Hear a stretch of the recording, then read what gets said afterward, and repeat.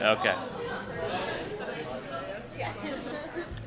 Good afternoon, everybody. Thanks, everybody, for being here. My name is Henry Appel. I'm the editor-in-chief of the Claremont Journal of Law and Public Policy. Today, we're fortunate enough to bring you Mark Penn, a man who has had an extraordinary career in the world of business and public policy. A little background on Mr. Penn. He got his start at a young age, probably younger than a lot of us in this room are right now. In his dorm room at Harvard in 1975, he established a polling firm with his roommate, Penn Schoen, which would later become Penn, Schoen, Berland and Associates. Since then, his firm has provided polling services to political campaigns and governments across the globe, including Bill Clinton's administration in the 1990s. Mr. Penn left Penn, Schoen, Berland Associates in 2012 to take a position with Microsoft as Executive Vice President and Chief Strategy Officer. He brings with him today 40 years of experience working with government and business alike. We're very lucky to have him here to speak with us today about new micro trends. Please welcome Mr. Mark Penn to the stage.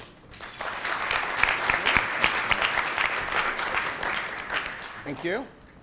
Thank you. I'm really pleased that we all here today. I appreciate, and you know, not only here because I used to poll for the president or wrote a book called Micro Trends a few years ago, but most importantly, I have a graduating senior, my daughter Margot Penn, who invited me.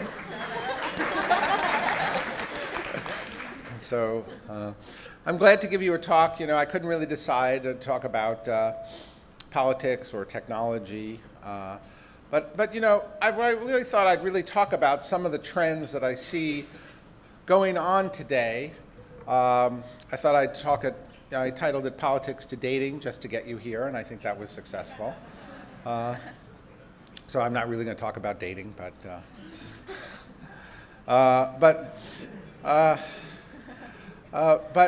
I did really kind of, you know, I always say that the reason we are so bad about predicting the future is that we don't understand the present. That actually, we typically have about a 5-year misperception of the present, and so therefore we kind of are behind 5 years in the future. And very often, I think we have to really keep looking, you know, at data and how things are changing, so that when we're out in the world, and maybe some of you will go on to, you know, public policy, or some of you will go into business, but whatever field you're in, you know, I went into polling, and polling was about generating data that might make a difference for politicians. Or at Microsoft, a lot of what I do, you know, is trying to figure out how the changing marketplace, you know, could really affect technology. And so I thought I'd really focus on that.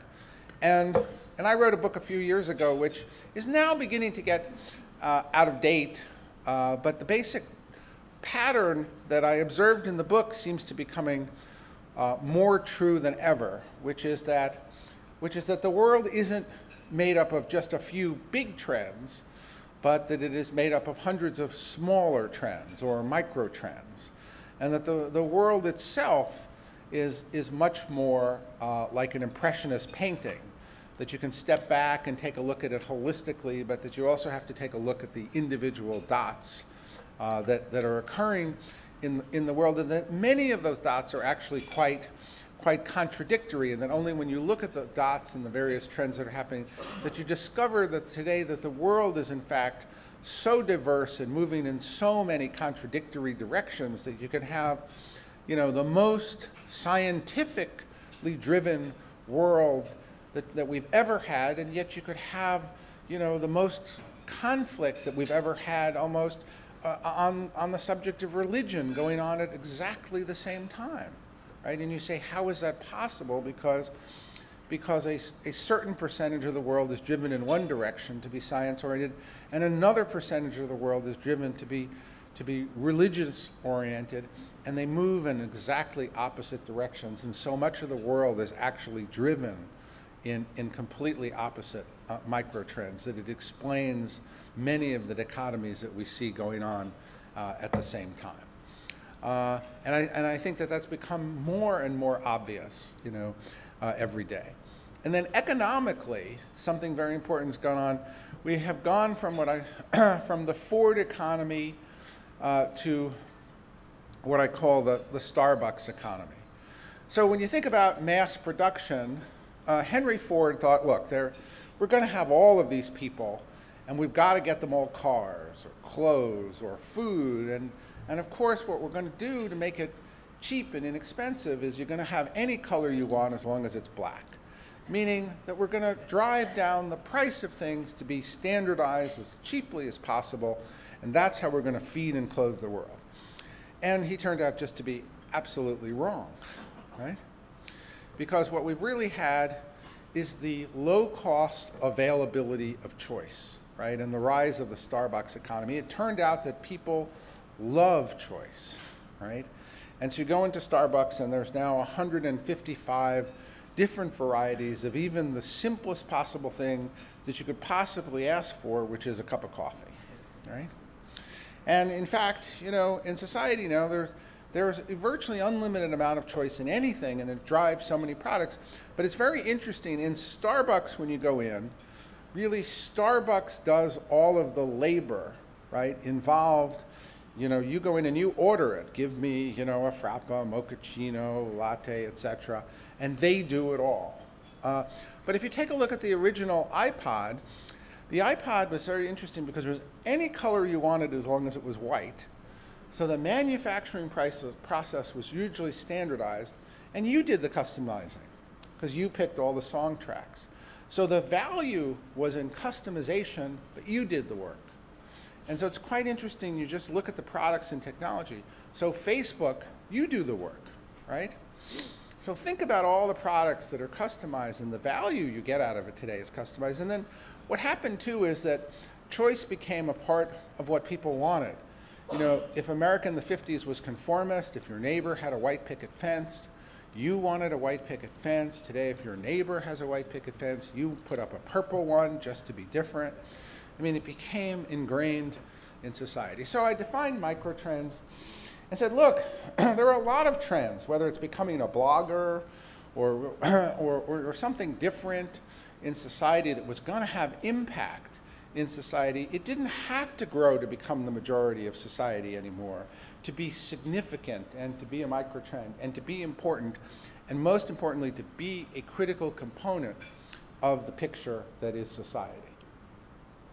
So having defined microtrends, and then just kind of step back and kind of give you a little bit of a picture of how society is changing and how we have some misperceptions about society. First, if I were to come to this room, or if anyone were to come from another planet and turn on the TV, they would invariably figure that this must be an incredibly young society dominated by people who are 18 to 29. Well, this society, in America at least, has never been older. The median age keeps going up, right? It is now actually 37. So we are an older and older society, and in fact, when John F. Kennedy was elected, 18 to 29 outnumbered over 65, 2-to-1 in the electorate. And now we're crossing the line so that now over 65 is outnumbering. And yet everything would appear to still be about youth, despite the fundamental change in society. And this isn't true just here in the United States. A lot of societies, Japan, Italy, the UK, South Korea, the US, China, because of their policies more than anything else, all have median ages now over 35. It turns out that when people get money, one of the first things they get rid of is kids. It turns out when people have extra time and money, they don't want more kids. And you look down at the bottom where they have the most kids, they don't have the money. There are some amazing youth societies out there. Most of them are in the Mideast or in Africa or in some places in Latin America. Typically where income is lowest, the need for kids is greatest, right? But it's a fascinating phenomenon that as societies get richer, they don't say, now I can afford to have another kid. Now I can afford not to. Okay. Now let's take a look at an interesting trend in TV that goes along with the trend of microtrends. So we all know TV's changed, and it's changing again, right? Because it's changing from the cable TV trend to over the top. But in 1990, there used to be just basically 3 networks, and there were 98 shows. So when you only had 98 shows, a big hit really needed to cover 22% of the population would tune in at night. This was enormous when somebody would. So in order to attract 22%, what kind of jokes do you need on that show? You need really common denominator jokes that everybody gets, right? If you tell a joke about the 12th night, Shakespeare's 12th night, it's not going to wash, right? So in sophisticated cocktail parties, nobody talked about TV in 1990. So then what happened was we got another couple hundred TV channels, right? And so to be an economic success on TV, you didn't need 20% anymore. In fact, if you got 8%, you were a huge hit. So now, when you told those jokes, you could slice off just a small percentage. So now you could have really sophisticated TV that just the top 5% really liked. So suddenly you have House of Cards, Game of Thrones, Breaking Bad. Then you also have some really grungy TV on the other end, right?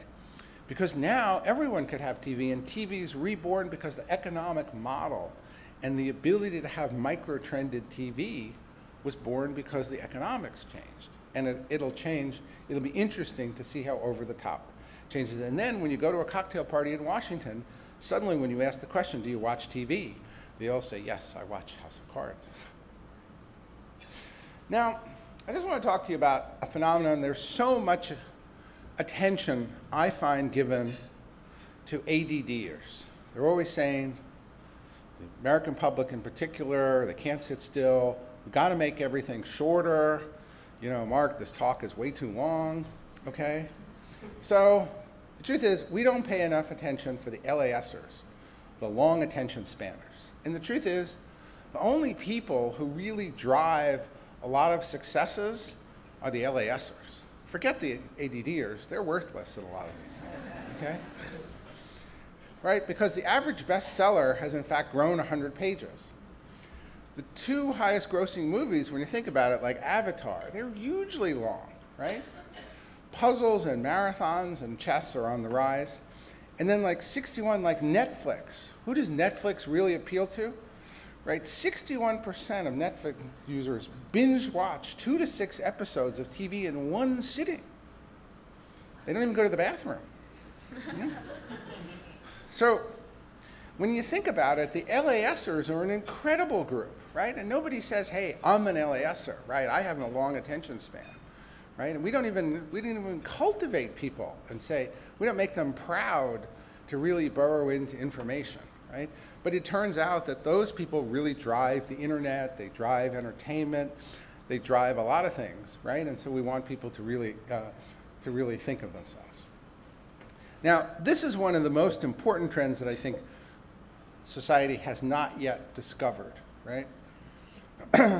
The percentage of 19-year-olds with a driver's license.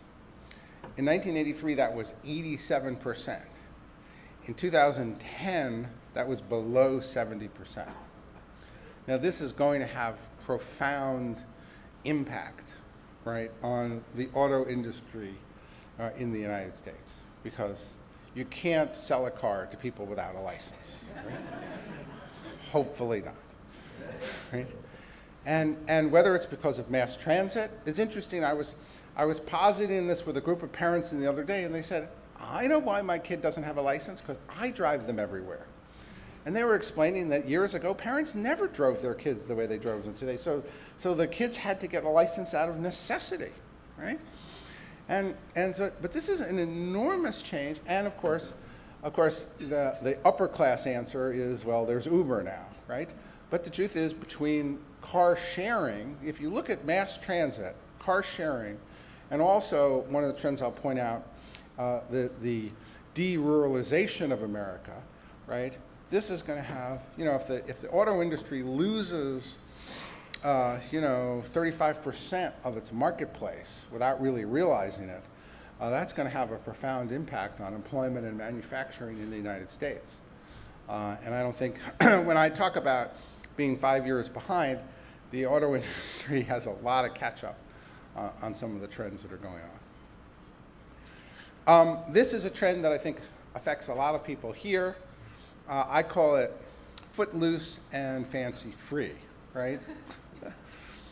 So the average age of first childbirth, right, for college-educated women in 1970 was 21, okay?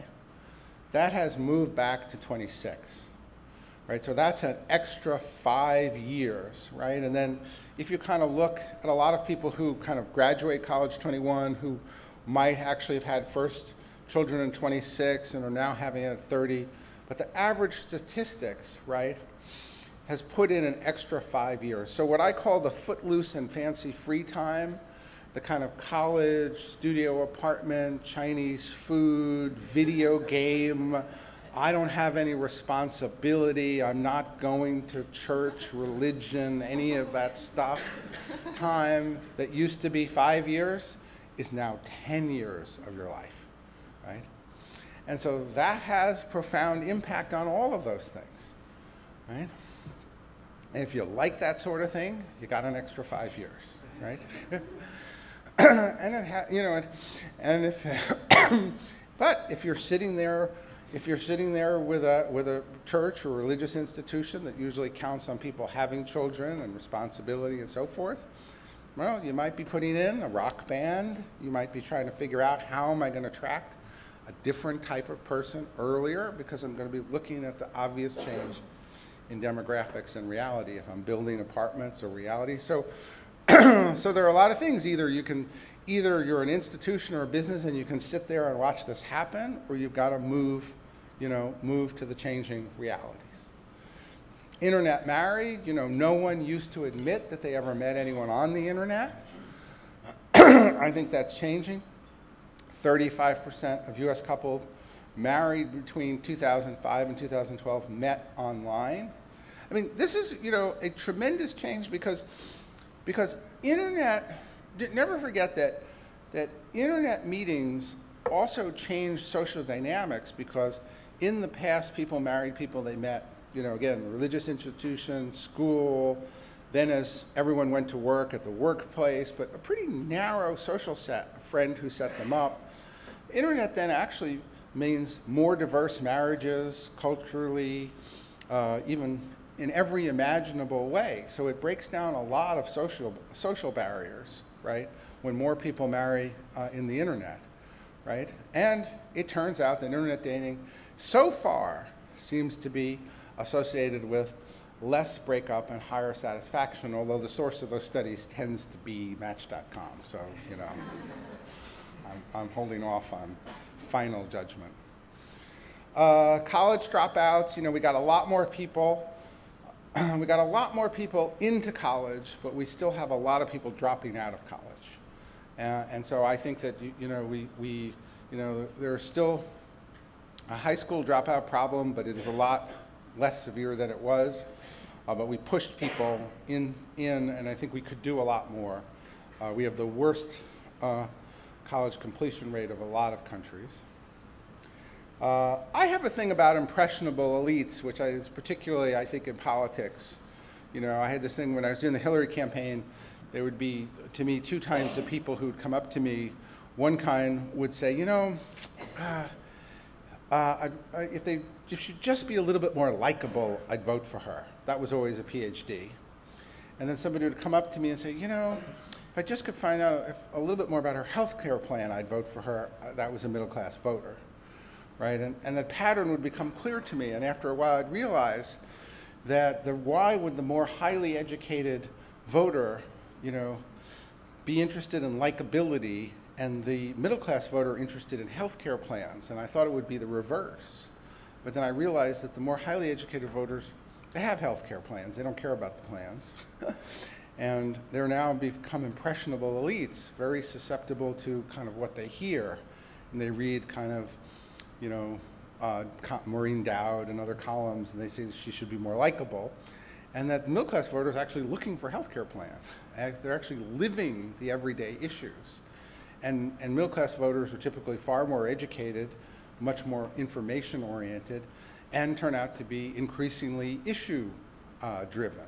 So that we have a kind of an almost flip, that the more responsible middle-class electorate and the elites are becoming more impressionable.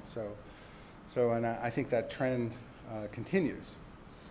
So, you know, I thought I'm giving you some overview trends. I thought I'd give you a few surprise tech trends. I see this one didn't technically come out, but if it did come out, the bottom blue here is the number of minutes that people spend on their desktop or laptop. It's the same thing. Then you've got their smartphone, and then you've got their tablet, and then you have how that changed, right? And so it's kind of interesting to see kind of what happened to technology minutes. Contrary to what people think, the time that people spend really on productivity on their desktop or their laptop didn't really change. It stayed about the same. It kind of grew with population. What happened was all the other time that people had, you know, listening to this talk, walking on the street, going to the bathroom, they take out their smartphone. And so they have all these additional technology minutes, going to bed, et cetera. So the time that they spend on their lives in technology is what dramatically increased. And in fact, the average person checks their smartphone 150 times a day, right? An amazing number of times, right? This audience, like 200, right? Right? But as you see, so that's why the desktop has remained so valuable and productive, and on top of this has been built a whole infrastructure of mobile minutes. And then actually, you know, if you look at where we're going to see the biggest growth in technology, right now I'm expecting the biggest growth in technology not to be in China, but in India in the next year, because so much of India, still 90% of India, is really not online and not on smartphones, but where I think you could see a tremendous amount of growth there. You know, interestingly, you're seeing a big shift. We're the most likely purchasers right now of tablets, laptops, and smartphones, a little bit more women than men, right? And so in terms of the trends, men are the most likely purchasers of big screen TVs, however. They love. And actually, now African American and Latino households per household actually spend more on consumer technology, right, than even white households. They're larger households, and they've got tremendous enthusiasm for entertainment. And then, you know, privacy. I believe a lot in privacy, and people always tell me, privacy, that's so like 19th century. You know, I always explain to people that the privacy marketplace is best understood by the phone book, right, in this country, because in the phone book, it used to be that the phone company had more or less a monopoly. So they'd list you in the phone book for free because they got extra calls. If you could find someone listed, you might call them and they'd pick up a dime. But they would charge you $3 a month not to be listed.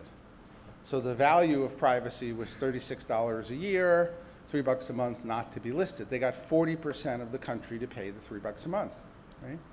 So that tells you really what the privacy marketplace is. And interestingly, whenever I do studies now, what I find is about the same, right? 40, 45.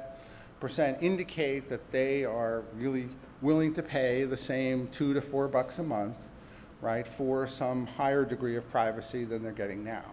So I don't believe that 100% of people want 100% of privacy and everything. I believe people want a significant degree of privacy about some of their activities, and there is a significant marketplace for privacy. And that in fact, Snapchat, obviously with its $10 billion, last time we did this slide, it's probably 15 by now, right? Valuation, proves that because they tapped into that, right? And so are other messaging apps, because as soon as somebody came up with things that were more private, people immediately switched to those kinds of methods of communication. And having pointed out a number of trends, I did want to point out a few instances just to show you that how companies are maybe sometimes a little bit behind the trends.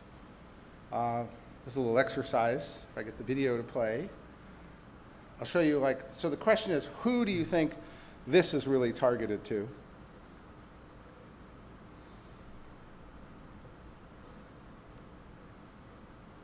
Go back to my golden rule that the video never plays.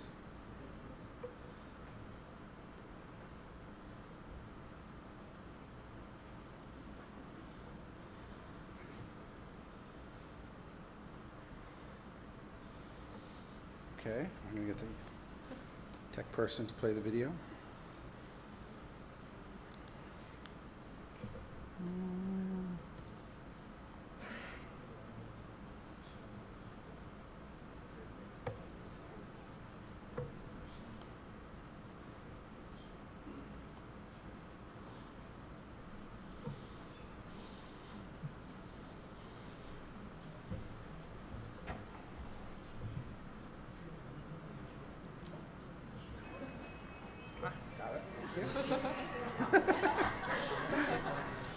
Left kick. Che cosa guardi, eh? Che cosa guardi? Mi stai spogliando con gli occhi? Poverino. Non puoi farne a meno. Ti batte il cuore. Ti gira la testa.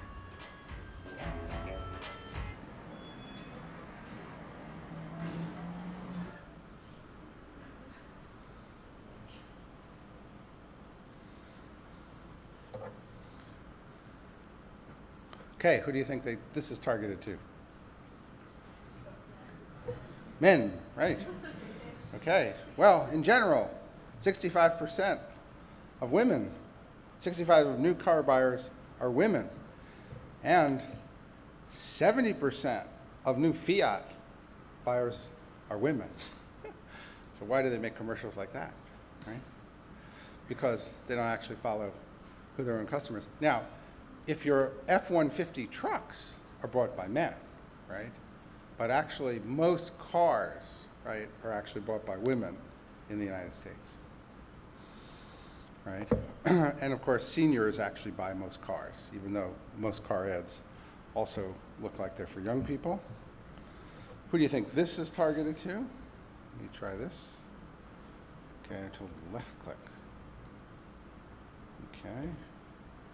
Now, maybe it's just me.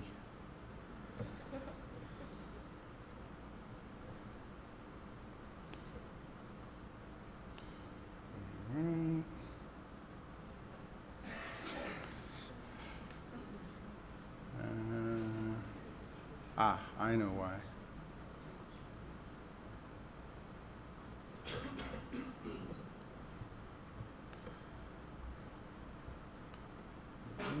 Sensational. New Lash Sensational Full Fan Effect Mascara from New York. Our unique fanning brush captures every layer of lashes for a sensational full fan effect. New Lash Sensational Full Fan Effect Mascara. Okay. Who do they target that to? What kind of women?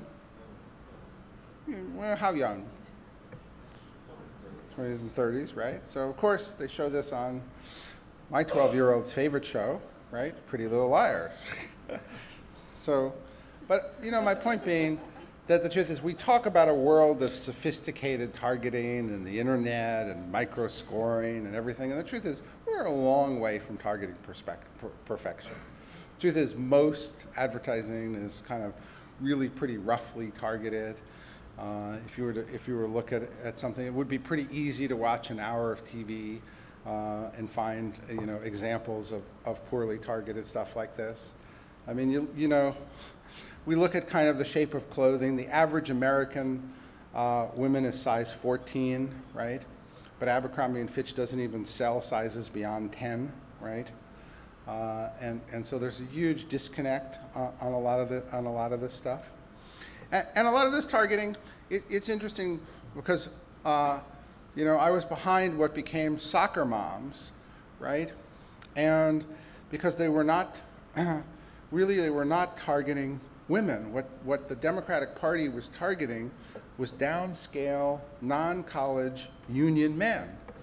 Okay? Well, they weren't making any more of those. Okay? Right? What they were making was women with some kids in some college who were going into the workforce, and they were concerned about their kids during the day. And so I said, well, we've got to shift our target because we're going to lose if we keep targeting people that are on the decline. And so that was a pretty big shift that then caught on, in marketing and became, what became known as soccer moms. So what can we expect, right, trend-wise in politics? Well, first, you can expect that politics may not follow the trends based on the rest of my talk. They may be 5 years. I was having a conversation with one of your professors about the need for new STEM jobs, and yet politics today mostly talk about manufacturing jobs because the swing states tend to be manufacturing states. We haven't created net manufacturing jobs in this country for 30 years. And I did a poll of parents in this country. Do you want your child to work in a manufacturing job? 95% of parents said no. Right? They want their kids to work in a non-manufacturing job. And yet, most of the political debate is, interestingly, about manufacturing jobs.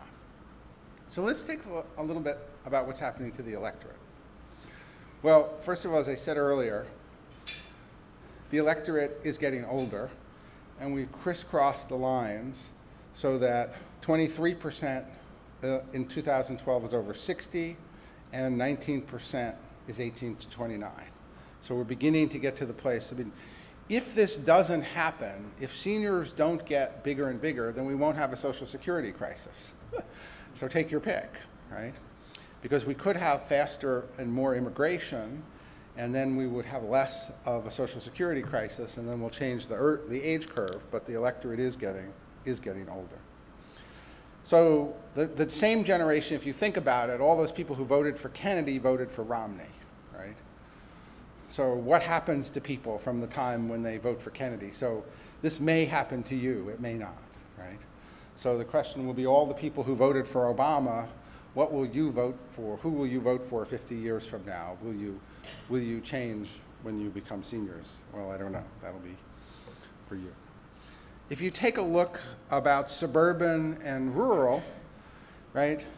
So look at this line, the 29%. That was rural. Whoa. Take a look at that. That's dropped all the way down to 14. So we've lost a lot of rural people. Look at that blue line. The suburbs went all the way up to 47, right? Small cities went up, big cities went up, but basically people moved from the rural areas to the suburban areas in significant numbers during this time. What happened to education? Well, wow, look at that college grad number. Almost at a majority. Look at that less than high school in the electorate. Wow, 3%. This is an incredibly educated electorate. Amazingly so. They know information, they begin to know issues. Dramatic change. Look at the income. There's a lot of talk about the 1% and the billionaires.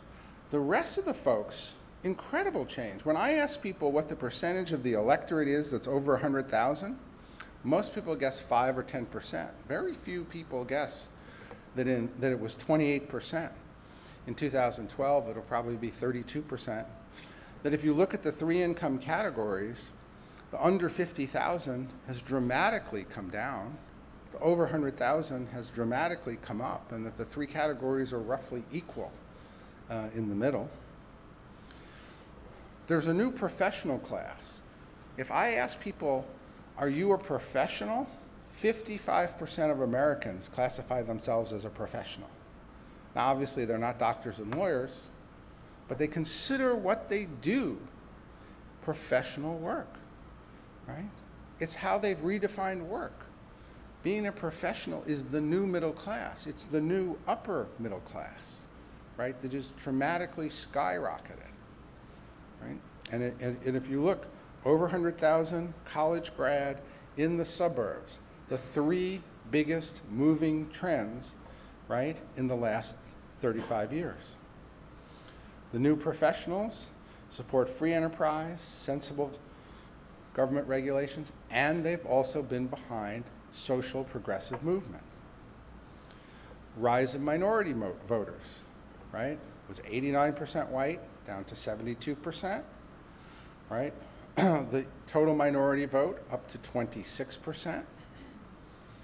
The rise of the Hispanic electorate. In 1992, when President Clinton was first elected, it was 2%, now up to 10%, and continuing to rise. Latinos are young, in critical swing states, typically vote Democratic, 60 to 70%. And the biggest party in America, for all the talk about polarization, the biggest party is no party. Now, I saw an analysis the other day explaining to me that because everyone who's in no party winds up voting for a Democrat or Republican reliably, that of course they're not really independent. Now, this is like saying that if I open an ice cream store and I only give you vanilla and chocolate, because you only choose either vanilla and chocolate, you can't possibly like strawberry, okay? Now, go back to my analogy in the beginning of the talk that it's an age of the Starbucks of the economy. Well, there are only two things left where you only have two choices: red and white wine and politics. And you have rosé and you have like the Green Party, but so you have some minor choices, okay? Everything else you have a zillion choices on. But that's the false read. The truth is, I believe that there has been this huge unaffiliation of people and a huge movement of swing, but because the voters have moved ahead of the institutions, doesn't surprise me at all. In this entire talk, the trends move ahead of the institutions every time. How will the institutions react to the trend? The first thing they do is deny the trend. Then will they react and absorb the trend? Because we are, at the end of the day, a party, you know, if you go back to Franklin Roosevelt's time, 85% were affiliated with a party. We were truly a country that was red or blue. So, and I think this is the final point I make before taking questions. You know, in politics, and I think if you look at what's developed, you can have a base election or a swing election, right? So when we ran our election in 1996, and I think you've seen fairly in Obama's first election, he ran an election of hope and change. We ran an election to try to bring in people with a balanced budget, yet to preserve Medicare and Medicaid, education, and the environment, according to our values. We tried to persuade, you know, that the percentage of people above 50% to come support us. And when you have what I call a swing election, and you win a swing election, then the leader who wins a swing election the next day walks into the White House with a like 60, 65% approval rating and a huge mandate for change. As these elections have gotten more money and you have $1 billion to run an election, you can run instead a base election. Bush ran a base re-election, Obama ran a base re-election. You can say, you know what, I'm not going to get these swing voters. What I'm going to do is get more of my base supporters to turn out, huge numbers of them. And I'm just going to focus all my money in 10 or 11 swing states, because now I can spend $500 a swing voter, right? And in that election, I can still win. So I have a second path to victory, right? I can get huge Christian evangelical, or I might get huge African-American turnout, and that could get me to path. But you know what happens? The day after I win, I still have 49% approval. I don't have a majority for governing in a base election victory. So in those two ways of winning, my only thing, and two ways of kind of using the internet and the modern techniques, I'm just hoping we have a swing election, right, coming up. We're going to have two new candidates, neither of them president. I hope they will both go to bring people together to try to win the other 10 or 15% when they win, so that when they walk into office, they will have more than a majority supporting them, so that they have a mandate to govern. And then they will be able, I think, to take advantage of some of the trends that you see in the talk. Thank you.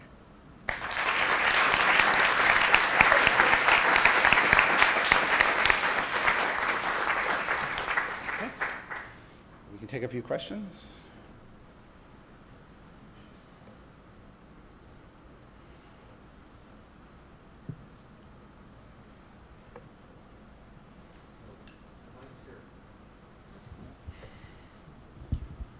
If you have a question, please raise your hand and I'll come by with a microphone. As always, preference goes to students.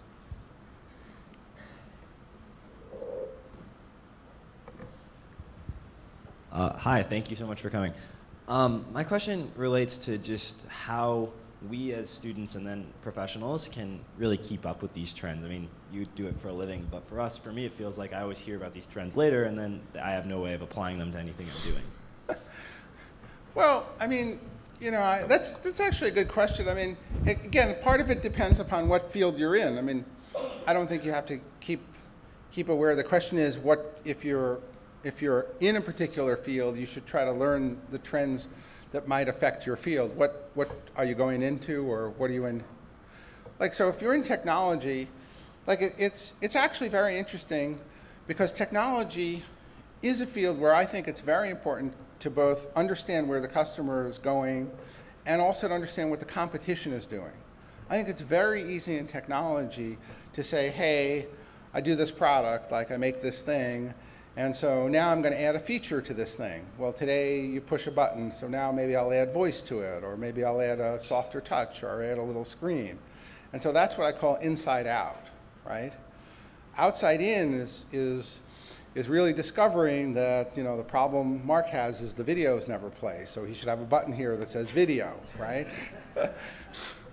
Right, and the trend being that most presentations include video, and then maybe the next trend is presentations will include Skyping people in. So how do you kind of then look at it from an outside in? So a lot of it is just spending time thinking about things outside in instead of inside out, right?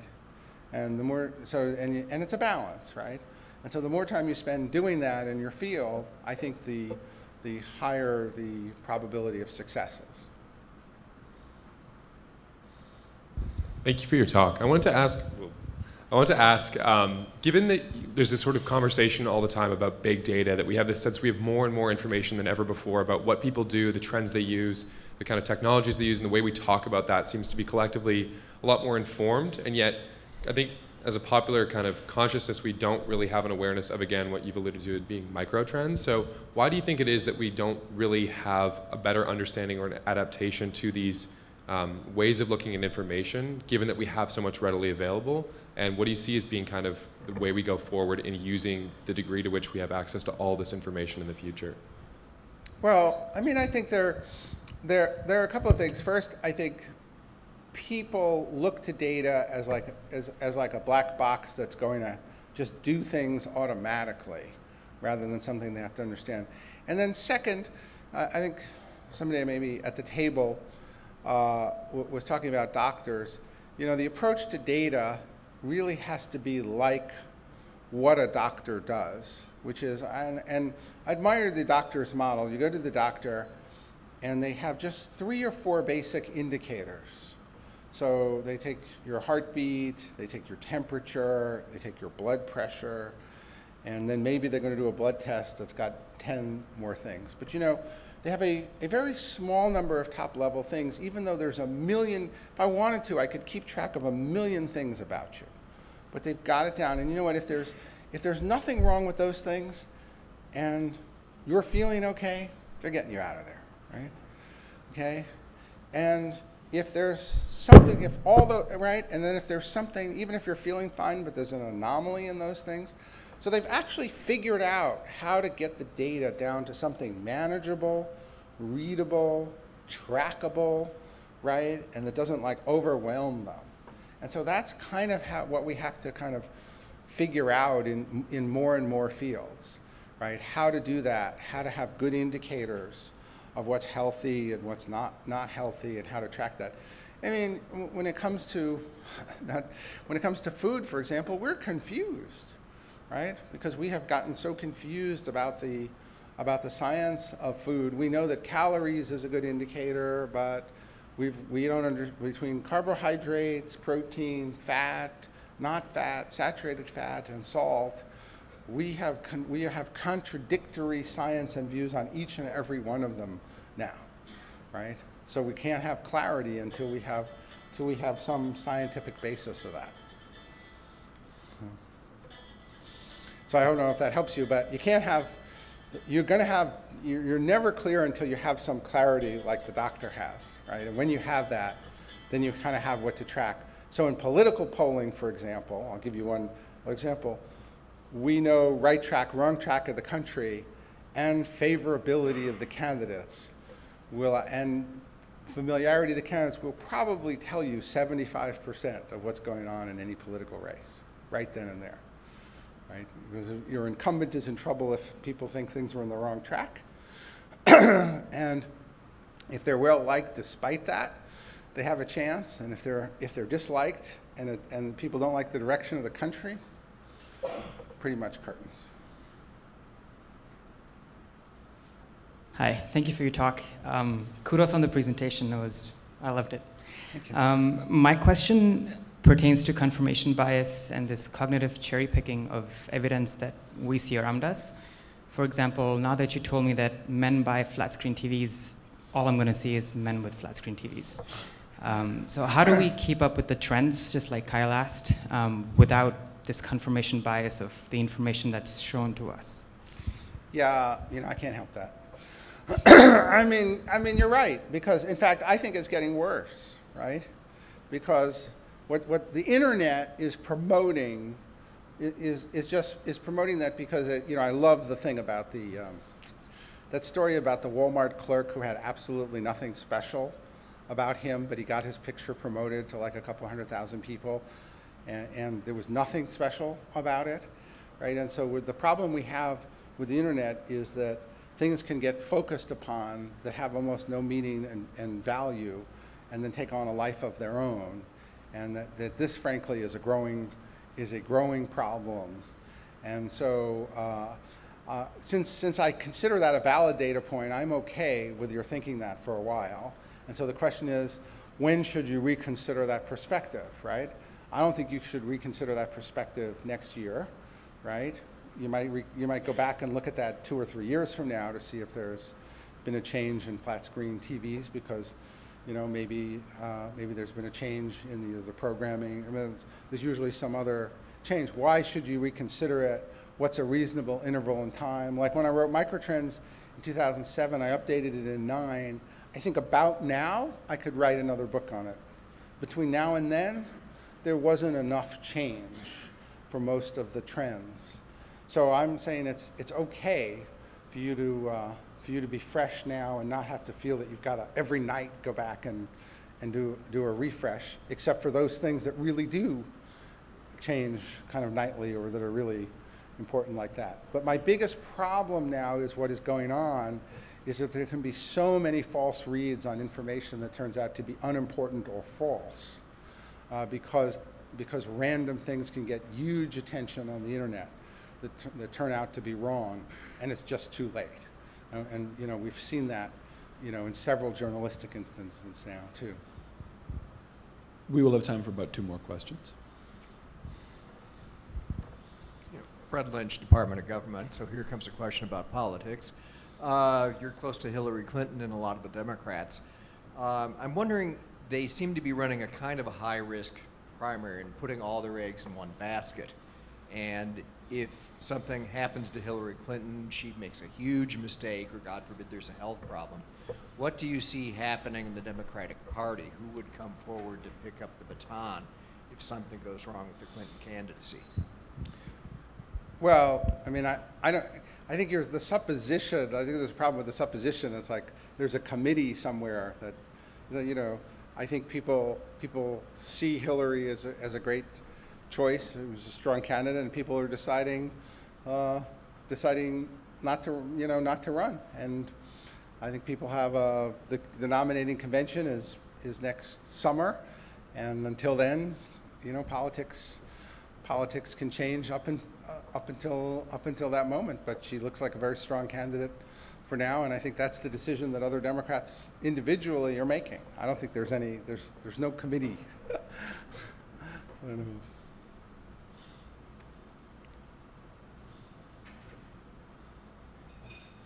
Hey, thank you again for your talk. I was wondering, as we see more corporations like make Twitter pages from Microsoft to even like a small startup, do you think this increased social interaction will demand an increased social consciousness on the firms of the future? I mean, like Race Together is a good example. Is that a good move, a bad move? But most importantly, like, will it be a necessary move 5 years from now?